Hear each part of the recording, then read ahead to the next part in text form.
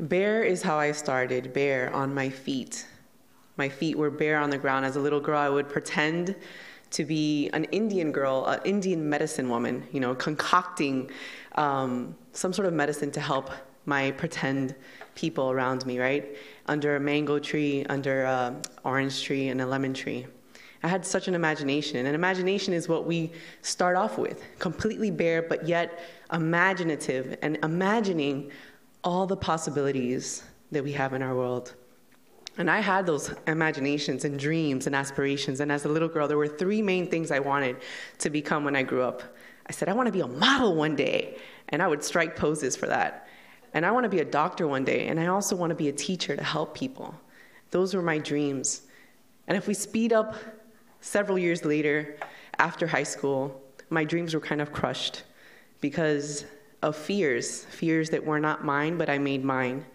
And, I started a family, and those were good things. And I went to college, and I actually finished college after I started my family and bought a house. And that was actually a pivotal moment for me.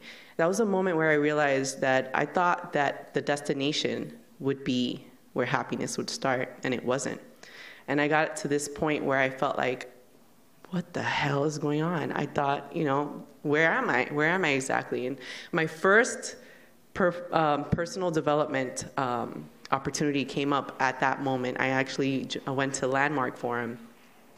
And then after that, after I had gave birth to my second son, I had a rude awakening. I got a call one day. It was like sirens, hearing the phone ringing, and the person on the other line was a very, very close friend of mine. And she said, Virginia, I've been sleeping with your partner.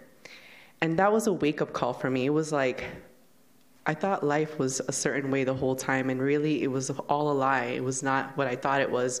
But a lot of it had to do with the fact that I wasn't being honest with myself. And I was no longer in Kansas anymore, like Dorothy says on The Wizard of Oz. And it was an internal war that took place. It was a battle within myself, within my heart and my logic. Who do I trust? Can I even trust myself? It was crazy. It just felt crazy. But at some point, I knew I had to take some sort of action. So about 2010, I decided, you know what? Let's do something different. Let's go on a limb. And my aunt and I, which she's in the picture here, we went skydiving, and I almost flaked out on her. And she said, no, you are going to stop this cycle of fear right here, right now. You're going to be that example for your children. And after that, a couple years later, I still felt like there was still something missing. And so I went to UPW, Tony Robbins, and that's when I had a really large breakthrough. I was in corporate America, and I said, oh my God, this is not what I want. What I'm doing here, financial analysis, it's not what I want to be doing. I want to connect with people. I want to transform. And that's what I started doing, but from the outside. So on the outside, it looked like all these changes were happening. I was doing all sorts of things. I was going on stages now. I was in Toastmasters. I was like doing all sorts of different things that I was not doing before that I always wanted to do. And finally, I took a huge leap in 2015. I left my corporate job. It was a plunge. It was a huge plunge. And I saved up for it and everything, but I did not know what was coming after that. That's when things got real.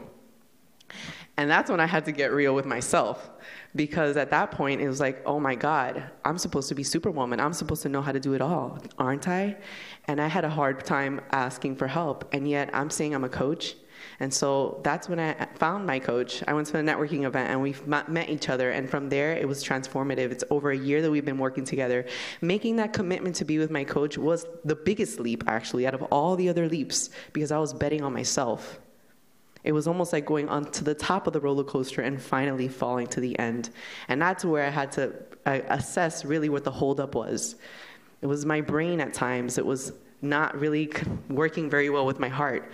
And my brain was kind of like trying to tame my heart, and it wouldn't work, and vice versa sometimes. It was crazy sometimes. But with the help of my coach, I was able to find healthy distinctions and really assess what I wanted more out of my life, which was love, connection, to be a part of community, to find romantic love in my life. And that's when I started to find that, because remember, I had gone through a point where my ex, completely cheated on me, right? And I was thinking there was something wrong with him, but in reality, I couldn't trust myself. So I started to learn to connect with people. And that was one of the biggest things. Not only that, but how to be more compassionate with myself and other humans. And so the whole experience from then to now was this humanizing experience, coming back to the bare basics of where I first came, with my bare feet on the ground. And as I look back now and start connecting the dots, it was like, wow, this was one of the most transformative couple of years since I hired somebody to help me assess and embrace, love the possibility of opportunities to build a business and all that comes with that. And I invite all of you today that if you feel like you've been lost, to open up your heart to the possibility of creating prosperity, love, and abundance to live an extraordinary life. Thank you.